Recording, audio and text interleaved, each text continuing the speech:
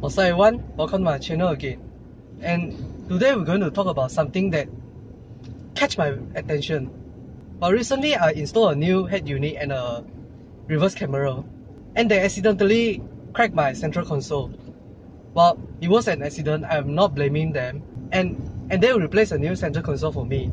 They contact Proton, order a new central console. Then we start to have some conversation, some chat with them. And they said Proton use a cheap plastic to make the dashboard.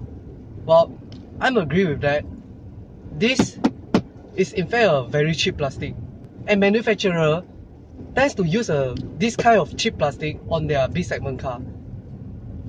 While for C segment like the Proton Privé or other C segment like Honda Civic, they will use a better plastic or not using plastic.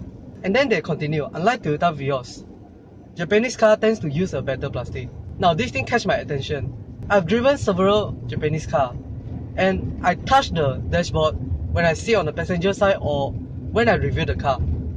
And for the B segment, they use exactly the same plastic as this cheap plastic. For the interior, it has a nicely stitched leather. Oops, it's a plastic. Now don't get me wrong, I really like how Toyota Vios designed the dashboard. With those very small details, it makes the interior looks very expensive. I really like how Toyota Vios designed their dashboard, but the fact is, it is still the same plastic.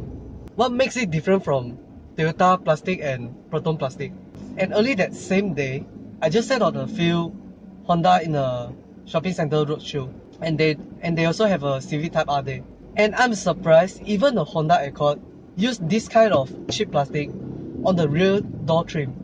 So stop stereotyping Proton is cheap. Well, Proton costs lower because of that ridiculous tax applied to all the imports car. And I didn't mean that Proton is a very good car. It will not outperform other brands because each car has their own good and bad. For example, you get a very good fuel economy on Honda City. You get a very good comfort in a Vios. You get a very big space in a Nissan Almera. You get a good cornering in a Proton Persona. It's not about the price of the car, it's about which car suits you. So I hope you enjoyed this video. Press the thumbs up if you like it, comment whatever you like, and if you haven't, click that subscribe button. And I'll see you in the next video.